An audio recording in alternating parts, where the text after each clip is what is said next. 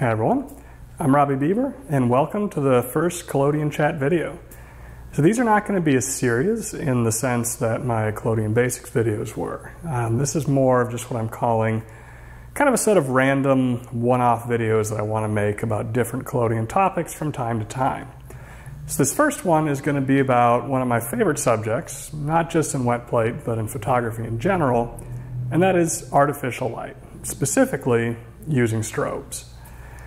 Now, I'm going to talk a little bit at the beginning about some of the kind of background information about strobes in general and why you might want to use them. If you're already really familiar with lighting and lighting equipment, and you're just interested in kind of wet plate specific information, you're going to want to probably skip forward maybe a half to two-thirds of the way through this video to where I'll just talk about the specific types and models of strobes that I like to use for wet plate.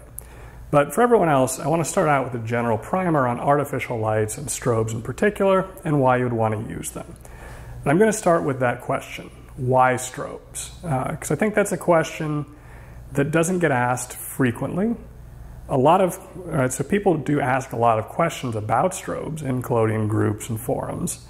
You know, which one should I get? How powerful do they need to be? What modifiers can I use? You rarely see the question, why strobes? And I think a lot of people have kind of a default answer in mind for that, which may seem obvious. And what a lot of people think strobes are for is basically when you can't use natural light. They're for shooting indoors or in the cold season, or they're for shooting at nighttime, or if something is moving too fast to stop it on a wet plate. And that kind of core idea that artificial light is just sort of a substitute for natural light, I think it's a really unfortunate idea, and it's an idea that lies at the root of a lot of the distaste that some people have kind of reflexively towards artificial light and artificially lit photos. We can think about, I think the first step to being successful in using artificial light is to just take that idea and discard it. You shouldn't be thinking about artificial light as a substitute for natural light. You should be thinking about it as its own thing, as a unique and distinct tool that opens up a whole new set of creative possibilities for you. When you view it as a creative tool, as opposed to just a stand-in for something that could be better if you had access to it, you're going to have a much better chance of success. I think pretty much as a rule, if you set out to do something with the idea that you're not going to be able to do a good job at it, that prophecy is probably going to fulfill itself. If you view what you're doing with artificial light as a unique creative opportunity and something to be taken seriously and learned and studied, you can get excellent results. So the thing about natural light is that it's very, very familiar to all of us. Everyone watching this video, in the near term at least, was born on the planet Earth. We all grew up here. We're all extremely familiar with the sun. It's there every time we go outside. And so pretty much everything the sun can do, we have seen, because it only does so many things. It rises, it sets, it casts shadows, it gets obscured by clouds or other objects, and occasionally the moon eclipses it. What that means is that if you take a photo with natural light, it is pretty much by default going to fall into the realm of our understanding of light. By which I mean, if you take a person and you set them outside and you take a picture of them, even if you have no knowledge of lighting, no idea how to do photography, you're just pointing a camera at someone taking a snapshot outdoors. What you're going to end up with, it may not be a great photo, it may be harshly lit, it may be poorly exposed, it may have garish shades to it, but the one thing that it will almost never be is alien, right? A photo taken under natural light is going to fall at some level into the realm of things that we're used to seeing. So this puts kind of a floor on how bad a photo can be with natural light. With artificial light, you don't have that restriction. And that is, in my opinion, what's really wonderful about artificial light, but it can also enable you to create some horrifically bad images. You can use artificial light to create images that are not only poorly lit, but they're poorly lit in a way that we have no instinctual understanding of in our day-to-day interactions with the objects around us. We can make photos that don't just look bad, they look bad in completely alien and unfamiliar and just deeply ugly ways. But that's the bad side of artificial lighting, right? And I don't think that it makes sense to judge any creative tool by the worst work that you can possibly do with it. You should judge it by the best work that you can possibly do with it. And artificial light can not only create images that look just as good as the images you would create with natural light, but they can also enable you to create images that you simply wouldn't be able to do with the sun, with its fairly limited set of properties that we have no way to change. So, you know, you could look on the internet and you can find a million different wet plate photos that are very poorly lit with strobes. And you can look at those and you can get very down on the idea of artificial light. But you don't have to make plates like those, right? You can learn to use artificial light well, and you could look around and you could find the smaller body of exceptional work that has been done with artificial light. And you could take that as inspiration and really learn how to light and make your own work stand up to that quality, which I think should always be our goal. So the first step to learning to use artificial light with wet plate is learning to use artificial light, period.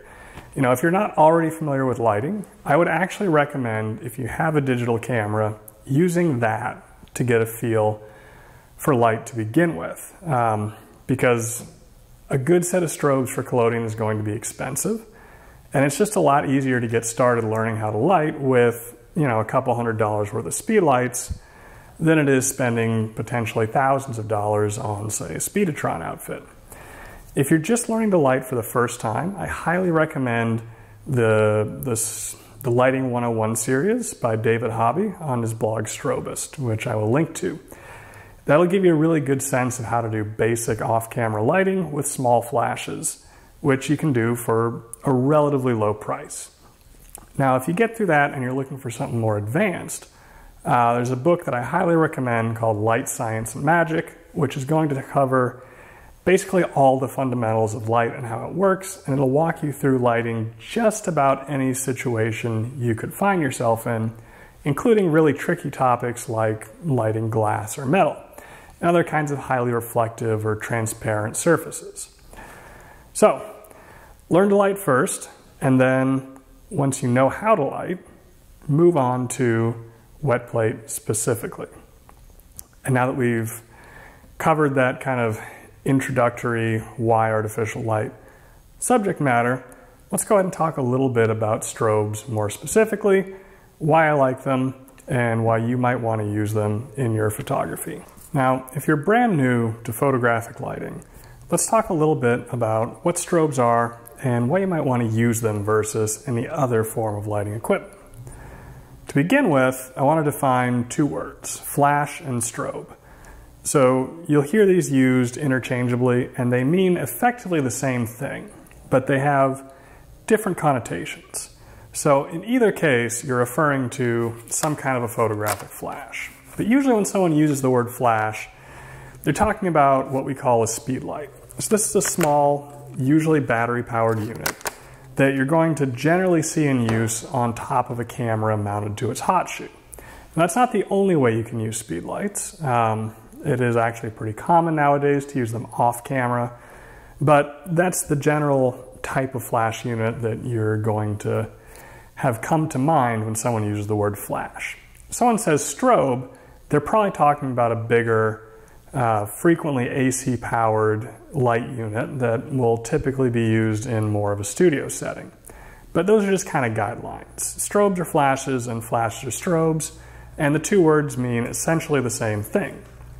And that is a light that operates by taking a steady stream of electricity from either a battery or AC power, and instead of sending the electricity directly to a light bulb to illuminate a scene the way a constant light would, the electricity is stored in a device called a capacitor, which is very similar to a battery, but it has a lower capacity and it operates much more rapidly. So what the capacitor in a flash allows it to do is to charge up current for several seconds, potentially even the greater part of a minute with larger flash units. And then all at once, it dumps all of that power into a flash tube, which is essentially just a special light bulb that burns at an extremely intense level for a very short period of time. The effect of this is that flashes or strobes produce a light that is very short and very bright. Why is that important? Well, first of all, it's fast. This is especially attractive in wet plate where, a natural light exposure may take several seconds, even in sunlight, whereas a strobe dumps its entire charge in a fraction of a second. Sometimes, on the longer end, it may take 100th to a 200th of a second. Some very fast ones can operate in thousandths of a second. So this enables much less static poses. I know some people are very into using head braces and posing chairs and very traditional posing so they can have a subject hold a pose for an extended period of time. Personally, that's not really my style. I enjoy being able to pose subjects in ways that they couldn't necessarily comfortably hold through an entire natural light exposure. And strobes enable me to do that. The other big thing, of course, is the power. And the sheer intensity of a flash tube during the brief duration that it's on is staggering.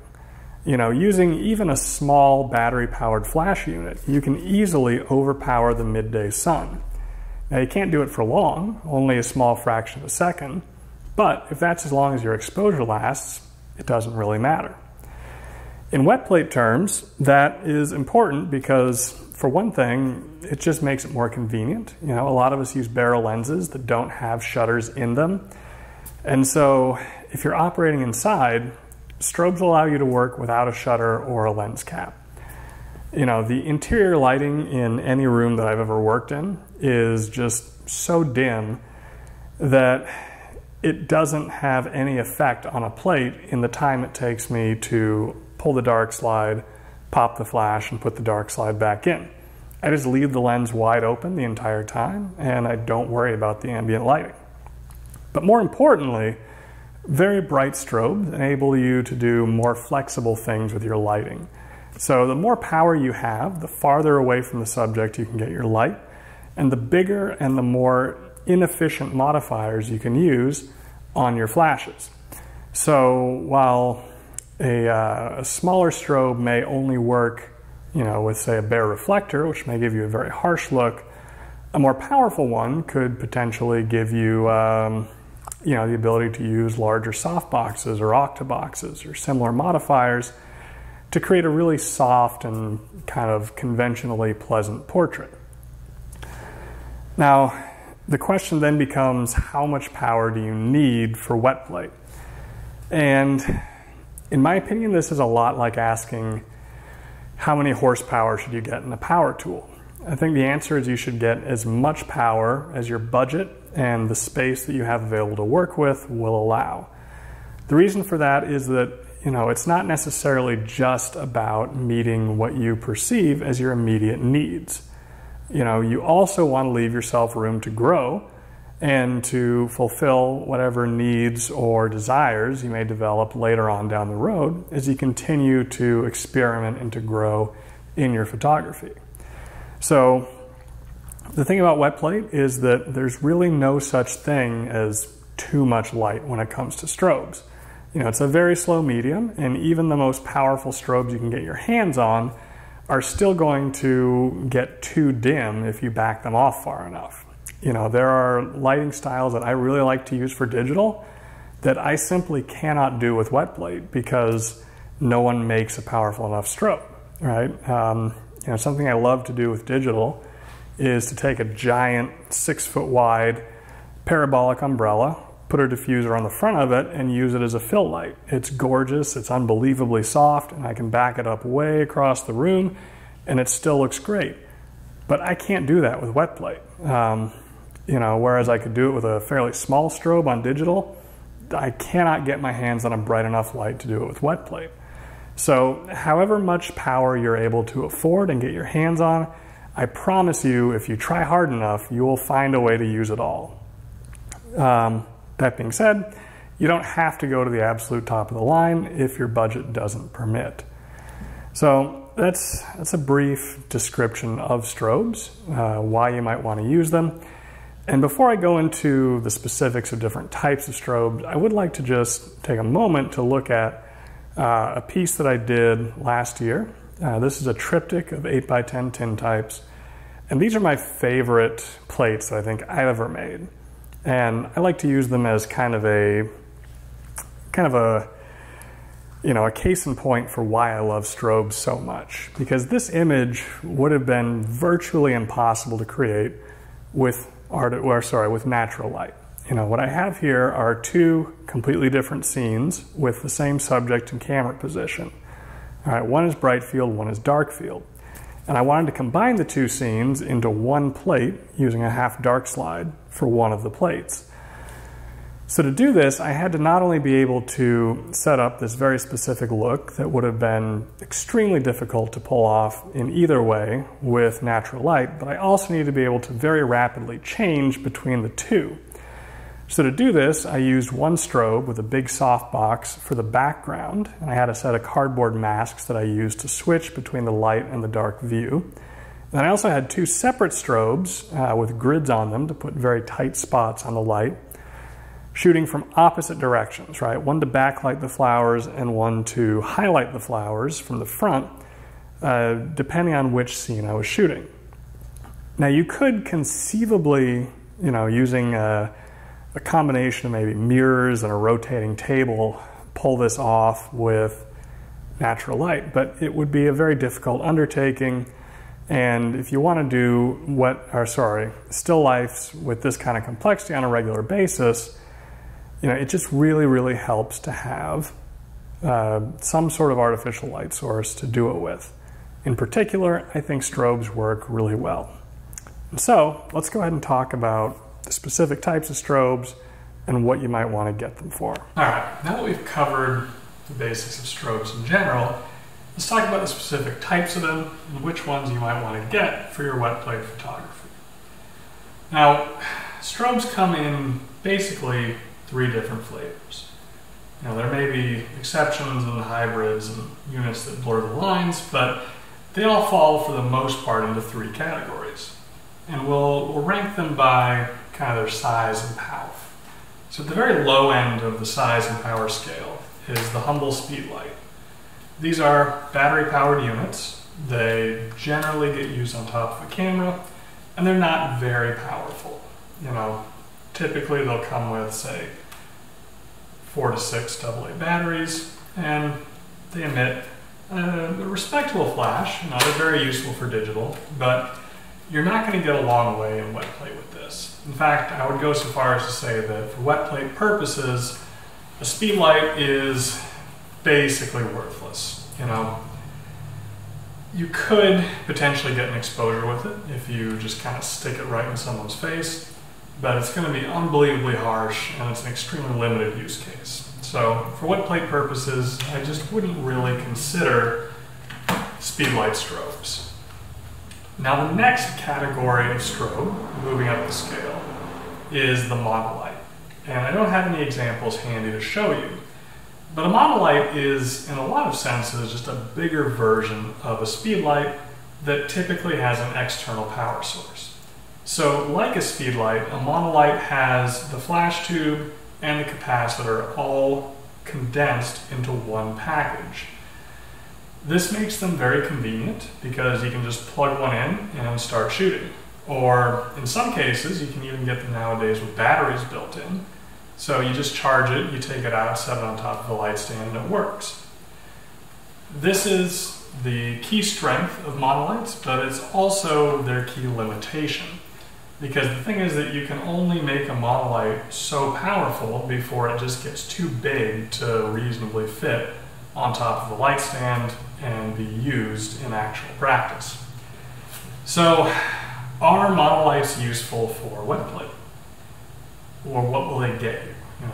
And the answer is yes, they are and can be useful. They won't get you as much as some higher powered units might, but that doesn't mean they're worthless. So on the low end of a monolight, on the low end of the monolight spectrum, you'll find units that might range in, say the 2 to 5 or 600 watt second range. And I guess I should cover what watt seconds are before we go any further. So the power output of strobes, whether monolights or otherwise, is generally measured in watt seconds. Not watts per second, watt seconds. So a watt, right, is a rate of energy transfer. It represents 1 joule of energy being transferred or used per second. So a watt second is 1 watt's worth of energy transfer over the course of 1 second. So a watt second is 1 joule of energy consumed. And in fact, in some countries, it's common to market strobes by joules instead of watt seconds, and the two units mean the exact same thing. You can compare those numbers directly. There's no conversion between them. In America, we just use watt seconds for some reason, even though it's kind of a weird rating. So watt seconds are not a perfect way to compare strobes because they don't measure the amount of light that the unit puts out. They measure the amount of power that it consumes. So you can imagine that a very inefficient light could potentially consume a great deal of power without putting out very much light at all. And a very efficient light might consume little power but produce a lot of light. So there is some ambiguity there. They're not great for doing direct apples-to-apples comparisons between different brands with similar outputs. However, at a gross level, they are useful enough for basic comparisons. So to go back to monolights, right, on the lower end, you'll get monolights that have potentially a few hundred watt seconds of power. And in my opinion, I would say the absolute minimum you should be looking at is a light with at least 500 to 600 watt seconds of power output. Now at that level, you're not going to get much.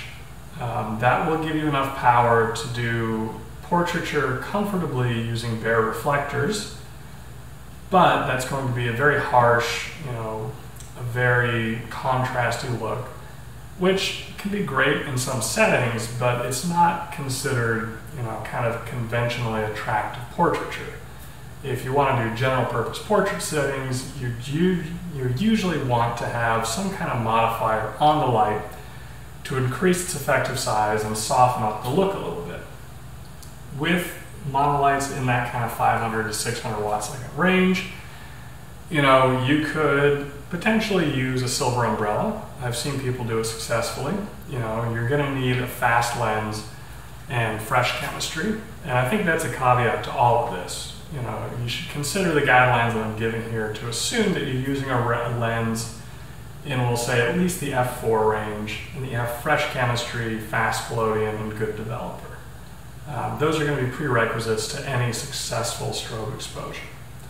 So, that kind of mid-range monolight, you can potentially use them with silver umbrellas, maybe a white shoot-through umbrella if you get it in close.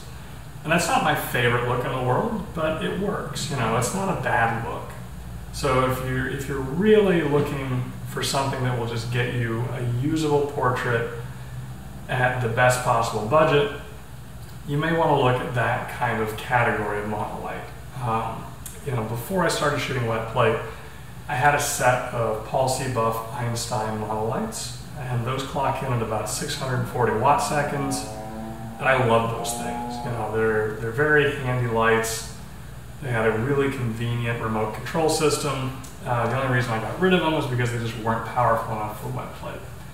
So something in that range could work. Don't highly recommend it, but it's doable. Now monolights do get higher power than that. I think the very highest end of monolight power is going to top out around like 1200 to 1300 watt seconds. For instance, the Paul C. Buff White Lightning X3200 would probably be my go-to if I were looking for a monolight for wet plate. I think that's a 1300 watt second unit. And at that level, you know, you can do a lot. Not everything, but a lot. You know, you can pretty comfortably use a beauty dish for single or potentially even multiple person portraits. It might get a little bit iffy if you want to put a grid on the beauty dish, but even that might work. But white beauty dish, I think, would definitely work at that watt second rating. Using an umbrella would be fine. You know, using soft boxes at that level is going to be pretty iffy though. Maybe a small soft box if you take the internal baffle out and get it very close to someone. But if you want to use bigger modifiers and you want to get them farther away from your subject, you're really going to want to stretch beyond what you can do with monolights. So that will have you looking at kind of the next category of strobe, which is the pack and head system. So, while a monolight puts all of the flash guts into a single unit that you mount together on a light stand, with a pack and head, the capacitors and the flash bulb are no longer co-located. With pack and head systems, you have power packs which connect to AC power or a battery, and they charge up to make the flash. And you have separately these flash heads which simply consume the power output by the pack, and they create a very, very bright flash. Now the nice thing about the heads on a pack and head system is that they're very light. You know, compared to a monolight, this is tiny. And the reason that we can have these very small flash heads in the pack and head system is because the bulk of the system that's doing all the work is in this pack, which just sits on the ground somewhere. So what's in the head is basically just the flash tube and some fans and whatever other electronics are necessary to make it all work. Pack and head systems can get very, very, very bright. So monolights kind of top out at 1300 watt seconds. With a pack and head system, you can easily get up into multiple thousands of watt seconds. So this head in particular can do 4800 watt seconds. This is basically 2 stops brighter than a Paul C. Buff White Lightning X3200. And 2 stops buys you a lot. It gives you the ability to use bigger modifiers to potentially back your lights farther away. So, you know, this is, I would say, kind of the ideal range that you want to be in if you're doing wet plate portraiture on a regular basis with strobes. You know, a pack and head system with power to spare is going to give you the ability to do more creative lighting work and to just more comfortably work with your lights, even if, for instance, you don't have access to as fast of a lens or if your chemistry is starting to age. Now, which pack and head system should you buy? Kind of the standard answer for wet plate, which I think probably the majority of people using strobes end up picking up on, is the Speedotron blackline system. Now, high-powered pack and head systems tend to be very expensive. Speedotrons are also very expensive when they're brand new. However, this product line is basically older than God. You know, you can find these in just huge numbers on the used market where they go for much more reasonable prices than what you would pay new. For that reason, in the United States at least, where there's a good supply of them, I think Speedotron is generally going to be your go-to for higher powered lights for wet plate photography. Now, it's not the only option. Profoto and Broncolor also make very high-powered pack and head systems, but if you're using Profoto or Broncolor, you don't need me to tell you about strobes. Those are very high-end, very expensive systems. I have seen some older Elechrome packs and heads that go up to, I believe, up to 4000 watt seconds. I'm not sure how common those are. I don't think I've ever seen one in a used listing, but I have seen them in use. Norman also makes, I believe, some packs that go up to about 4000 watt seconds. Those are going to be less expensive than Speedotrons, but the trick is finding them. The availability of them on the used market just is not as high as the Speedotrons, which is why I tend to go for these instead. Now, which Speedotrons should you get? There's two, of course, parts, the back and head system, the pack and the head. Let's talk about the packs first. The only two lines of Speedotron packs that I would consider for wet plate photography are the 2403 line and the 4803 line. They have a bunch of smaller packs, which are not going to really give you any more power than a high-end monolight would give you, so I don't think they're really worth considering for wet plate. Basically, the 2403 line are a set of power packs that can charge up to 2400 watt seconds. The 4803 line, like the one that we see here, goes up to 4800 watt seconds. So it's as much power as two 2403 packs. Now, at the same time, they have two basic lines of lamp heads. All right, so they have one series that can do up to 2400 watt seconds of power, one series that can do up to 4800 watt seconds of power. I would recommend, oh sorry, there's one more thing about the packs. They come in both CX and non-CX versions. So this is a 4803 CX. There's also a pack that's just called the 4803. The CX versions are just the newer versions of the packs. I've used both the originals and the newer ones interchangeably. There's not a whole lot of difference between them. They have the same power levels, they have the same connections for lamp heads. The big difference is that the CX models, they're newer, they are less likely to fail on you just by virtue of not being as old. Speedotron will still service them because they're currently, they're a current product. And they also automatically empty the capacitors when you turn them off, which just makes it slightly less likely that you will electrocute yourself while disconnecting the lamps. So, the 2403 CX, the 2403 or the 2403 CX is probably going to be your go-to if you're kind of stretching your budget and just trying to get your first relatively affordable set of lights for wet plate. However, if you can afford it, I would go for the 4803 line. The reason being that, well, the 4803 pack has the same amount of power as two 2403 packs, and you can use it basically the same way that you would use two 2403 packs because it has plenty of connections on the front for a whole bunch of lamp heads, pretty much more than you're going to be using for wet plate. You cannot use two 2403 packs the same way that you would use one 4803 pack. The reason for that is that the 4803 pack has everything that the 2403 has, but it also has something special, which is this high-powered connector on the right-hand side, which is used exclusively to connect to the higher-powered heads that do 4800 watt seconds in a single flash. The 2403 line just does not have those connections, so you can't use it with those higher powered units. All right, so let's go ahead and take a look now at flash heads. But first, I'm going to take a brief pause here to reset the cameras. Now when it comes to flash heads, as far as flashes that can be used with a single pack, Speedotron basically has two tiers. Now all these flash heads, they have a model number that has 3 digits.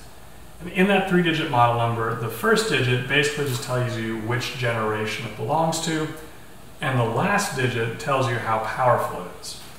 So what I have right here is a Speedotron 102 head. Now this is a very old unit, but they still make them, which is nice because I prefer to stick to buying current Speedotron products because I know that I'm not going to have a problem finding replacement parts. Okay. Now the 102, the 1 tells you what generation it's from. So this is an older style of unit. The 2 at the end tells you that this is a 2400 watt second head. So if you have a 2403 CX, you can power one of these at full power and dump the entire contents of the pack in one flash. If you have a 4803 pack, you can drive 2 of these at full power at the same time. All right, you can also split the power a couple of different ways between them, depending on which ports on the front you plug them into. Now I also have here, oh, and these are dirt cheap, by the way. There are so many of these out there in the used market. I would never pay more than $100 for these. I think the cheapest I've gotten one was about $40 in perfectly good working condition. So these are very plentiful, very affordable units. This is also a 2400 watt second unit. This is the 206 VF. Now, the 2 in the model number tells you that this is a newer unit, and the VF is added to the end, stands for variable focus. So this is a unit that has this kind of big geared wheel on the back, which is what reflector's attached to. So basically this gives you the ability to zoom your reflector in and out by adjusting the position of the flash bulb inside the dish. You know, as we turn this wheel, the flash goes further and further back into the reflector dish. Personally, I would never spend the extra money on one of these unless you have, for some reason, a very particular need to zoom your reflectors in and out. These cost more money than the 102 heads. Power-wise, they're exactly the same, and I think for the vast majority of people, functionally, they're totally equivalent. The only reason that I own this one is because a friend gave me a really good deal on his old Speedotron kit, and this was included with everything else. So that's the 102 and the 2. Oh, you know what? This is not the 202. This is the 206 VF. So this is the 202 VF. You know, it looks basically the same as the 206 VF. This is the one that I would not buy. Now there is a head called the 106, all right, and that is a 4800 watt second head that looks basically the same as the 102 head. I don't buy those because they are now discontinued by Speedotron, which means that it just may not be as easy to find flash bulbs for them in the future. So I like to stick to the newer version, the 206 VF, which also has this ring that you can use to zoom in and out, which I've never used. But this is a 4800 watt second unit. This is the current highest powered head that Speedotron sells that you can use with a single pack. Now, there is another Speedotron head. I don't recall the name of it off the top of my head. They make a quad tube head which can drive up to 9600 watt seconds of power. You can plug 4 separate 2403 packs into it. Those are a really specialty item that you're not going to find easily in the used market. So these are kind of the typical flashes. Now what can you do with these? With a 2400 watt second head, you're golden for using a beauty dish for portraiture. Beauty dish with 1 or even 2 or 3 people, no problem.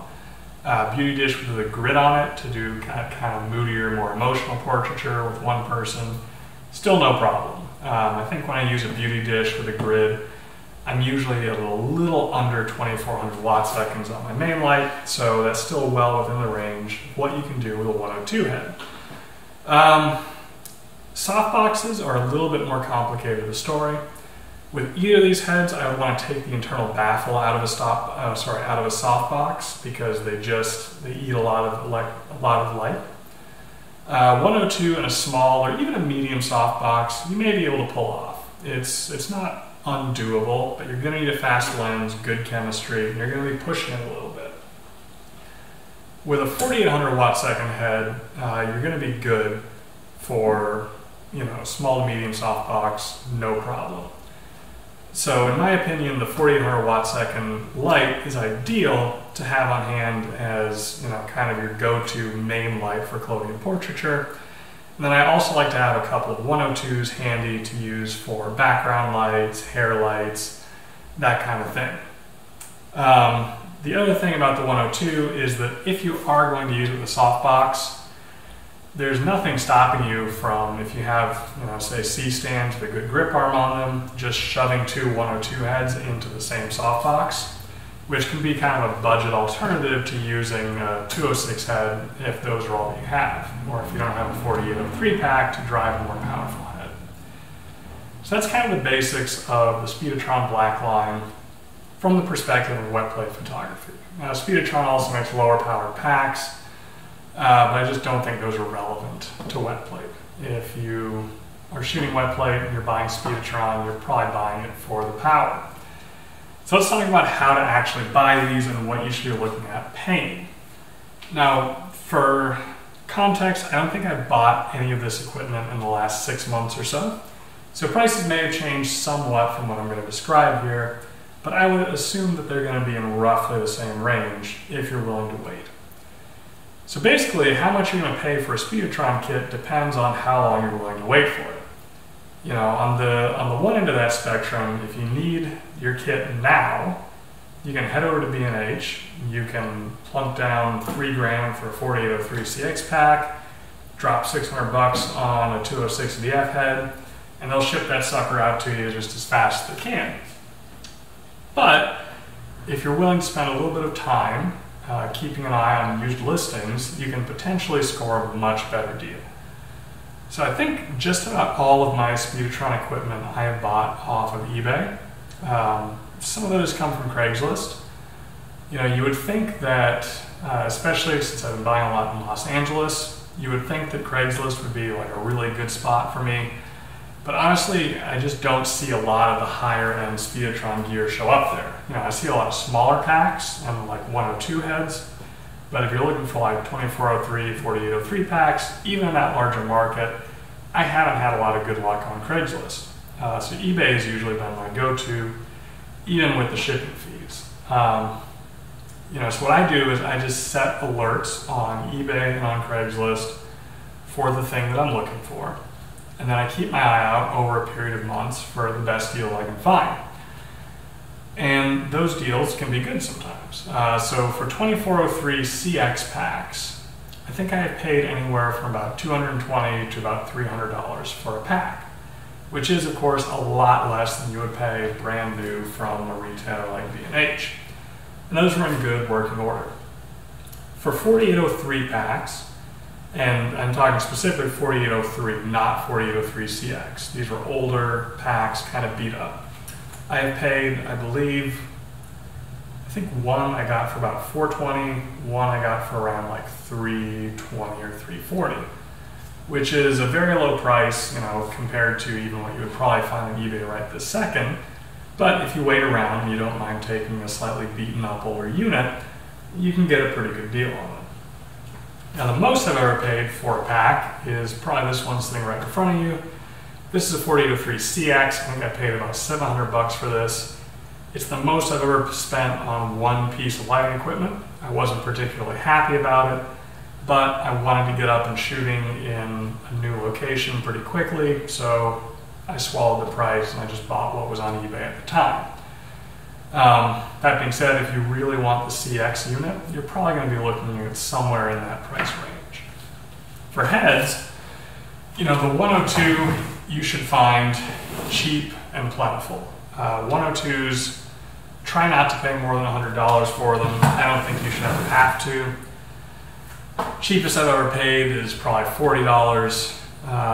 Most expensive, I've probably paid like $50 or $60 for them before.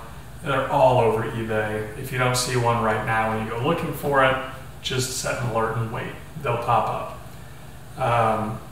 202s, I don't even know the price of because I don't see much of any purpose in buying them. They're effectively the same as the 102, but more expensive. Now the 206 is going to be a little bit pricier, but if you are willing to wait, you can potentially find a good deal. So my target when I buy these on eBay is to spend no more than $300 or a little bit more than $300 on them, and I've usually been able to make that target. You will occasionally find these in particular with missing pieces. So the 206, unlike the 102, has a detachable power cable. Sometimes you'll find them selling, without the cable or potentially without a flash tube. be very careful about buying these piecemeal. Because, I think I bought one once for $200 and it was missing its power cable and I thought I got a great deal. Then I went and looked up what a new power cable cost, and I believe they run about $160. So on that one I actually came out overall higher than I would normally expect to pay for one of these. Flash tubes as well are very pricey. I think a 102's flash tube will run you, I think, a little over $100. And a 206 flash tube is going to be up around like $200. They're very expensive. So if possible, I would try to get these used in working condition. If you have to start replacing parts as soon as you buy the unit, it's going to have to be at a very low price to make that worth your money. And also the power cables for the 206, they are a special order at pretty much every photo retailer. So if you buy one missing a power cable, you're going to probably have to wait a couple weeks to get one in stock. And that is my brief buyer's guide to the Speedotron Blackline for wet plate photography. So I know this has been a little bit of a long video, covered a lot of ground. Hopefully, if you are interested in strobes for wet plate photography, this has given you, something of an idea of where to start, what to look at, and how much you should be looking to spend. So if you have any questions or any suggestions, feel free to leave them in the comments below. And until the next time, happy shooting.